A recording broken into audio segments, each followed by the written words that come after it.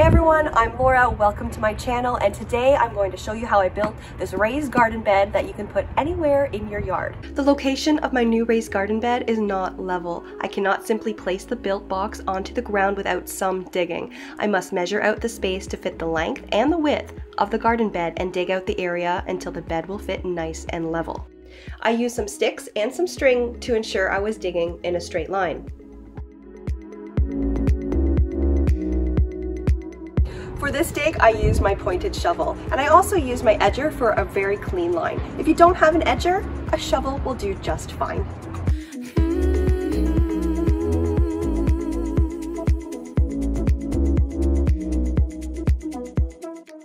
Once the dig was complete, I placed a wood plank down to ensure it was even. I used this level to check my work. You want the little bubble in the vial to rest in between the two lines.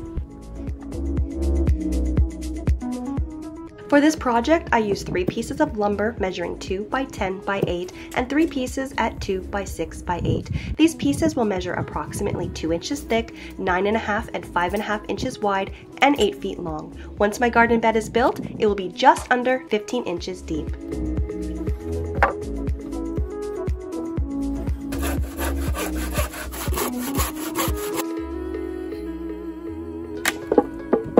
Now that the wood has been measured and cut, it's finally time to assemble the box. I used a leftover piece of fence post measuring 4 by 4 by 8 that I cut into 4 equal parts, which will act as the corner posts inside the garden bed. Line the post with the edge of the first plank. Use a hand drill to screw in 2.5 to 3 inch long screws to connect the pieces.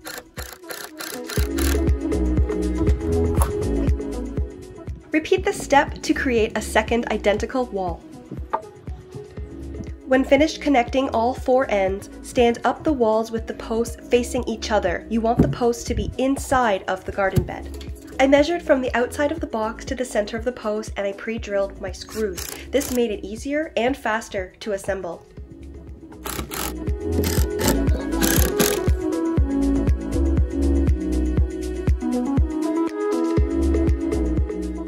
Now take a moment, admire your work so far. Your raised garden bed is almost complete.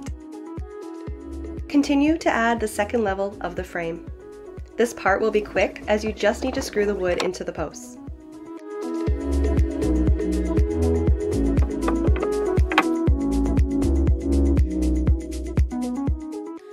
For longer boxes, you can provide a little extra strength by attaching a vertical piece of wood in the center connecting both planks. And here is your finished product ready to be relocated. I backfilled with the dirt that I had previously dug out, and I used a rake to make it even.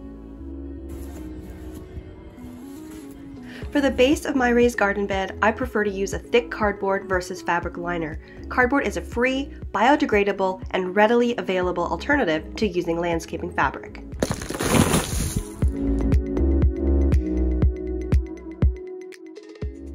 Now here you can see that I've used what's called a lasagna layering method in this project. I alternated dirt, cardboard, more dirt, even more cardboard to provide a solid organic base to my garden before adding the premium soil mix.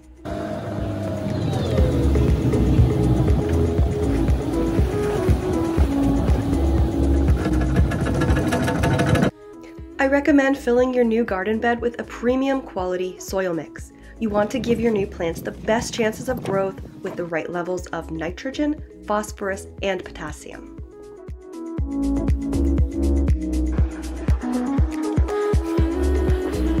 So I have just added 24 square feet to my garden for this season. So in my next video, I'll be building removable garden fence to keep out digging dogs and other animals. See ya.